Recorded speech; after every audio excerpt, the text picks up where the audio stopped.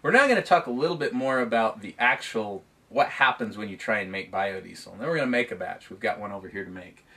Remember from our previous little spiel, to make biodiesel, we take oil, we add methanol, we add a catalyst, which is either potassium hydroxide or sodium hydroxide, are the most common. We add some heat, we mix, and out the other end, we're going to get biodiesel and glycerin. We also get a little bit of water. Okay? Well, that's a problem, and it's something we need to talk about, because oil plus water plus catalyst equals soap. It's bad. In the old days, our grandparents used to make soap by taking oils, fats, lards, tallows, what have you, and they would add that thing that we call lye. And they'd add some water and they'd mix it up, and there's a process, a fancy word called saponification, and they would get soap. Well, when we're making biodiesel, we make a little bit of soap. In fact, I have a sample here of some biodiesel that I made, and I don't know if the camera can get this quite good, but there's a white layer right in between there. That's soap that I made when I made this biodiesel as well. So I've got biodiesel in the top, glycerin on the bottom, and this little bit of layer is soap in there. Soap is bad because it cuts into your biodiesel. You want all the biodiesel you want, right? So let me tell you how we get around that.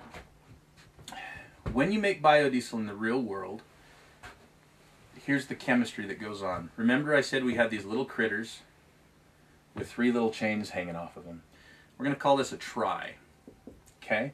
Well, most of us are going to get that oil from a restaurant that fries stuff. As you heat oil, it naturally will decompose into what I call a diglyceride or a monoglyceride. And what's happened is these chains have naturally broken away, this is a mono, from the oil molecule in its natural form. Well, let's talk about what happens when we make biodiesel with these out here. We have a triglyceride, we have a diglyceride, this little thing hanging out here. We're going to add, so this is our oil, they're going to add to it some methanol, then we're going to add some lye. What happens is you have these acids that are hanging out in the oil that make the acid acidic. Normal, natural, recurring oil is got a pH of about 7. It's neutral. There's no acids, no bases in it, okay? The pH scale goes from acid to base, with 7 being in the middle. You got a base here, okay? This is an acid. If any of you have ever made a volcano when you were kids, with a little diaphragm or what have you, we would add baking soda on one side. This is our base, by the way, plus lemon juice.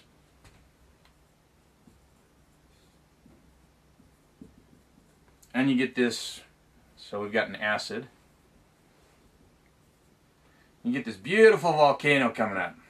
What's going on is the base and the acid are neutralizing each other, okay? Well, in biodiesel, when we make biodiesel out of oils that have some acid to it, remember that we are using some lye. Well, lye is a base, and it reacts with the acid to make soap. And so anytime we have oils that are unnatural or that have been broken down that are either diglycerides or monoglycerides, and you've got what we call free fatty acids,